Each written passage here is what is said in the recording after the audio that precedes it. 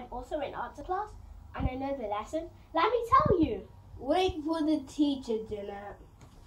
Good morning, teacher. Good morning, friends. Welcome to our Sunday school. Thank you, Jude. Good morning, boys and girls. I hope you had a good week and we are looking forward to your lessons this morning. Before we start our lessons, Jude will pray for us and Janet will tell us what will follow next. Let us pray. Thank you, Jesus, for today. Thank you for everything you've done. Thank you for teaching our friends. Teach us this lesson. Write it in our heart. Make us to be the doer of your word. In Jesus' name we pray. Amen. Thank you, Jude. We will now listen to some of our friends singing and also some playing instruments. Some will then recite the memory verse. Happy listening.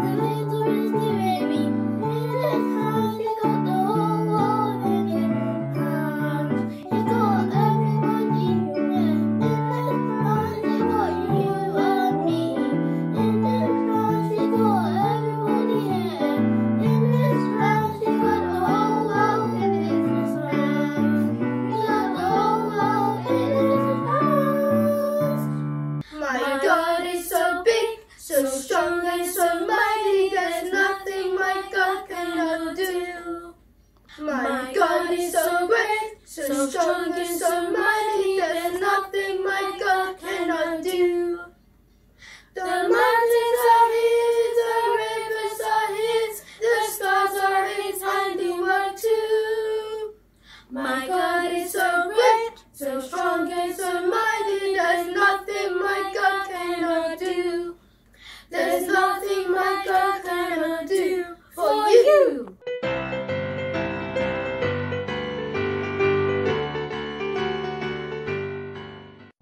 In the beginning, God created the heaven and the earth. Genesis chapter 1 verse 1. Good morning, children, and welcome to your Primary Pal. I'm sure you had a fantastic week. God bless you. The title of our lesson today is God Made It All. And guess what?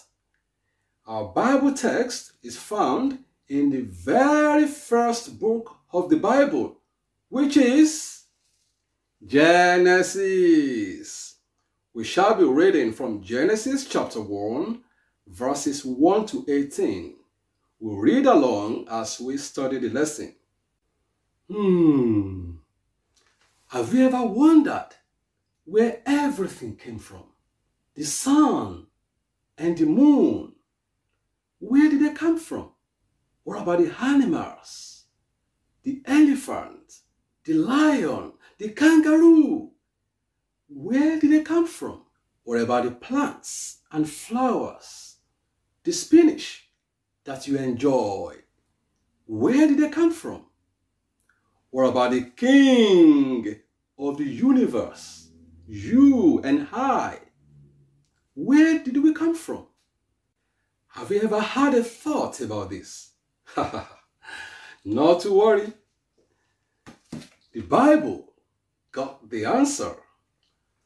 from the very first page of the Bible. It says, In the beginning, God created the heaven and the earth. 2.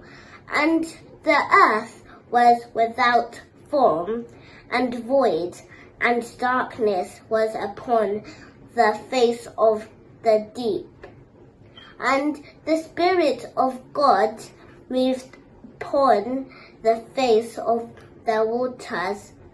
3. And God said, Let there be light, and there was light.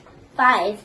And God called the light day, and the darkness He called night, and the evening and the morning were the first day. Thank you very much, Andre, for that beautiful reading. Oh, look! Look at that! I just made this beautiful donut. Yummy!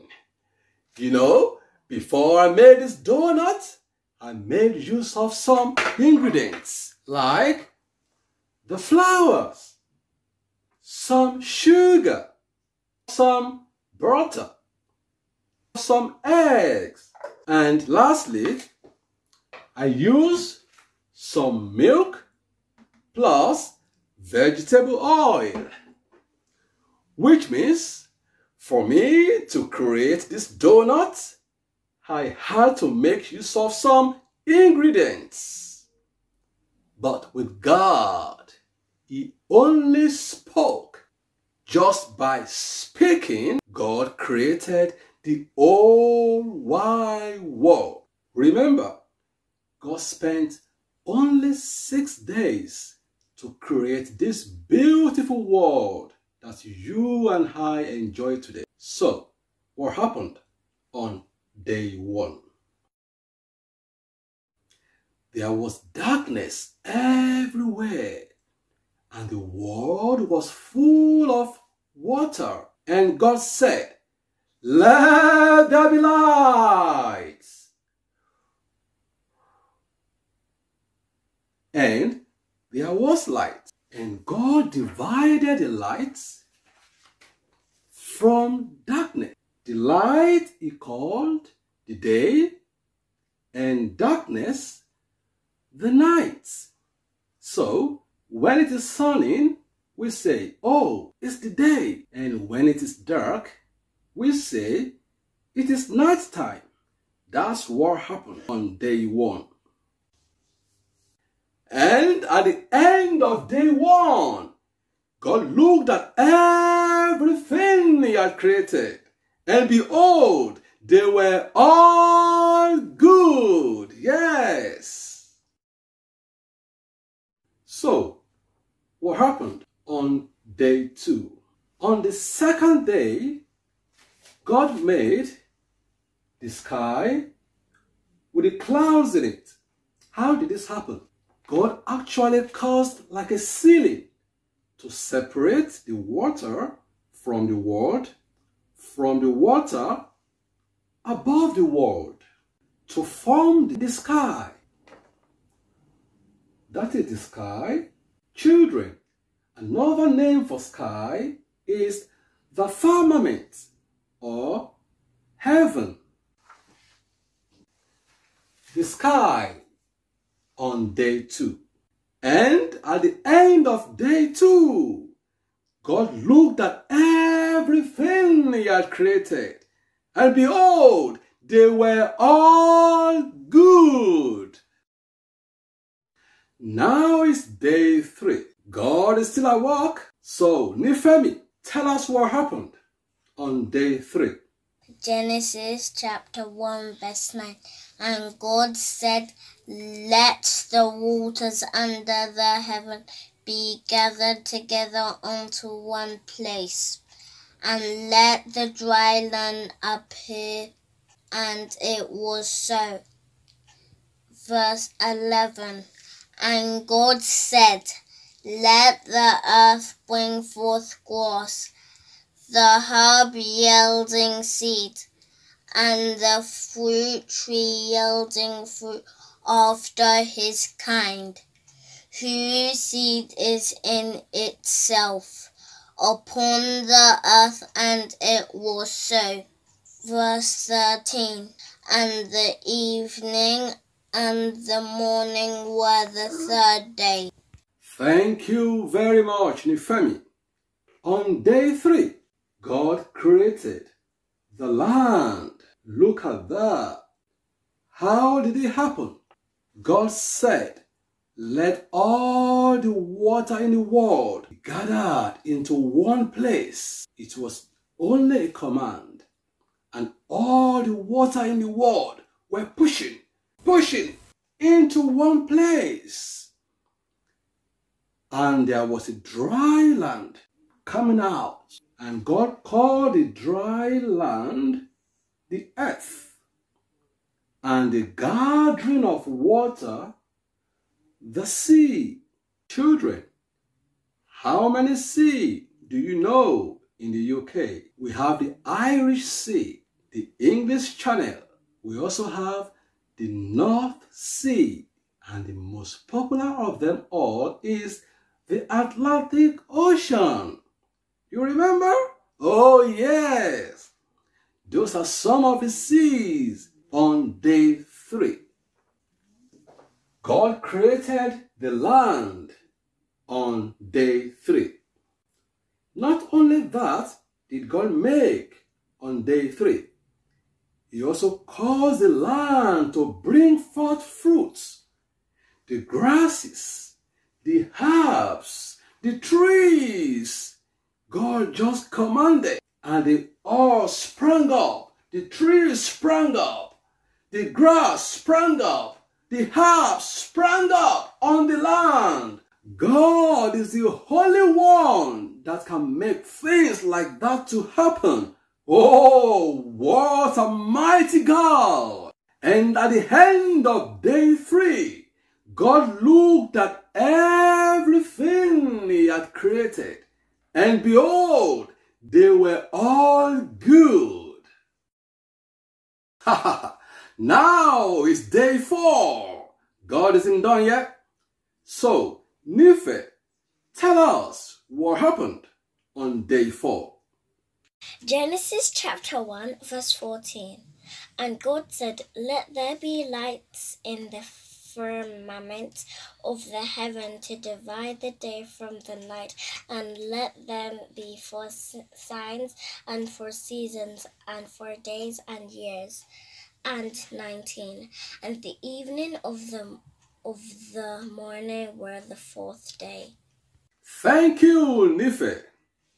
On day 4, God created 2 great lights, the sun and the moon.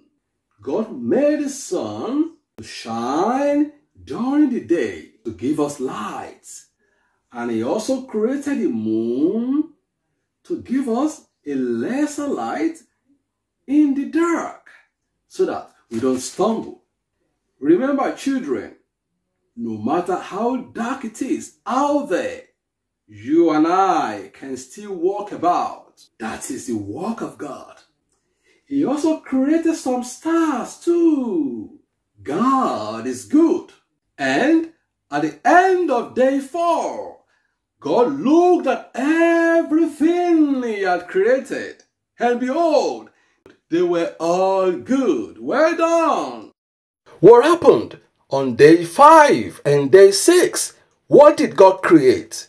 Also, did God create anything on the 7th day? Watch out for next week, when we shall study another beautiful lesson titled God's Beautiful World, Lesson 2B. Watch out. For our activities, ages 2 to 5, find and circle the words in the puzzle. For ages 6 to 8, write down some of the activities you like doing during the daytime. Also, why do you think God created the night? Write your answers on the line. God bless you. That is the end of our lesson. Thank you for coming and thanks for listening too. See you next week. Bye.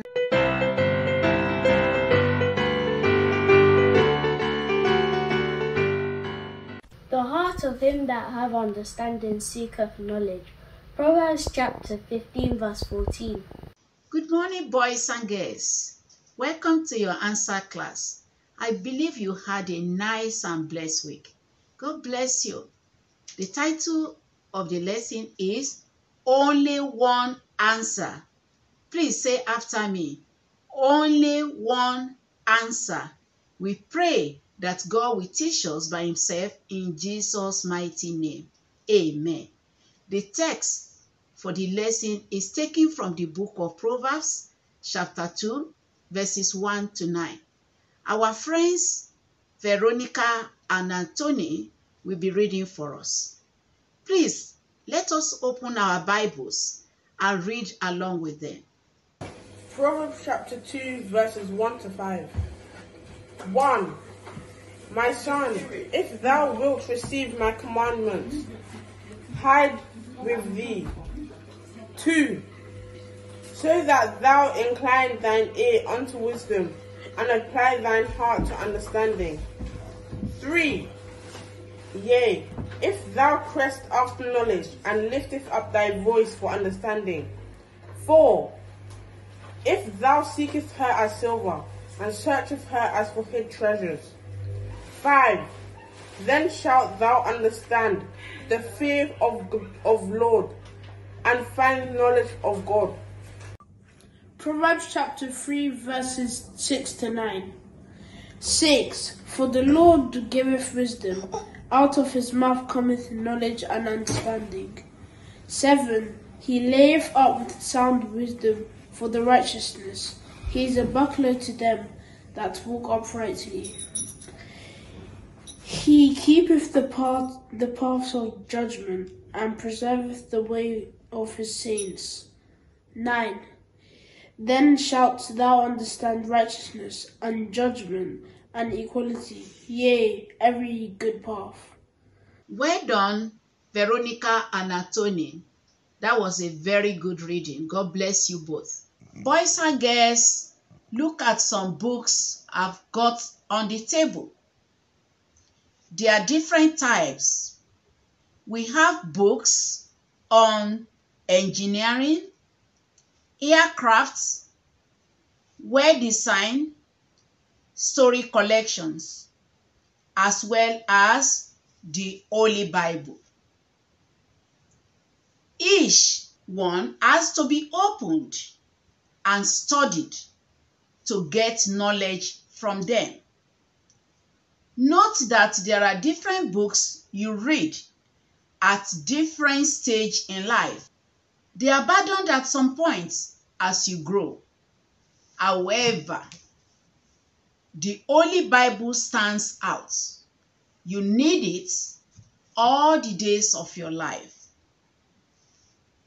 You read it in order to give you knowledge, understanding, and wisdom. From the Bible passage we have read, King Solomon made us to know that wisdom is given by God, and that from the mouth of God there is knowledge and understanding.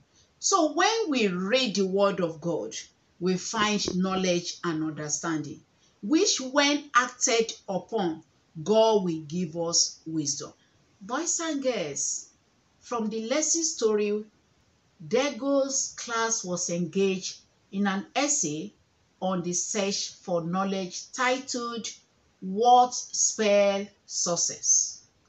What spell success? Dego became anxious as their teacher, Mrs. Adams, commented that some writers have taken a very unusual approach to the research question. Where should I begin my search for knowledge? As she handed over the essay, to the class. Dego worked hard to stay top in his class. So he approached his essay based on 3 research areas: books, philosophies, and experience.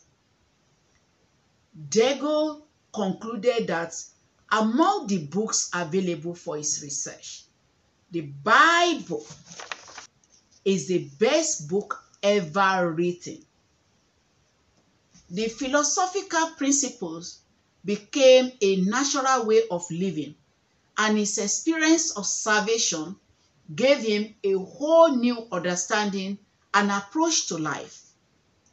Mrs. Adam was so impressed and happy on his essay and graded it A with the remark, "Good job, Dego, stick to your beliefs." Boys and girls, let us answer these few questions to have more understanding of this lesson. What is knowledge? Knowledge is a familiarity, awareness, or understanding of someone or something, such as facts, skills, or objects. How can it be acquired? We can acquire knowledge by listening, teaching, practice, even just as we are doing now in Sunday school or Bible studies. Where can it be acquired? We can acquire knowledge from home or at school, or just as we are doing now in the church. What is wisdom? This is the ability to make decisions based on the combination of knowledge, experience, and understanding. Why is the search or pursuit for human knowledge not able to satisfy soul? Human knowledge is very limited to man's understanding because God is the creator of the soul, and thus man cannot satisfy that soul. Boys and girls, do you think Dego in our answer story did right to express his views in the theme paper? Definitely yes. How can we show to others that we consider knowledge of God important?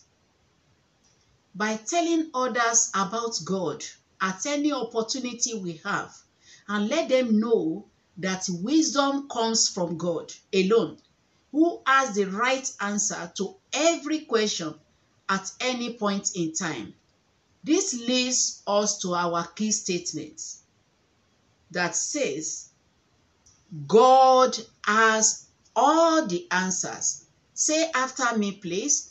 God has all the answers.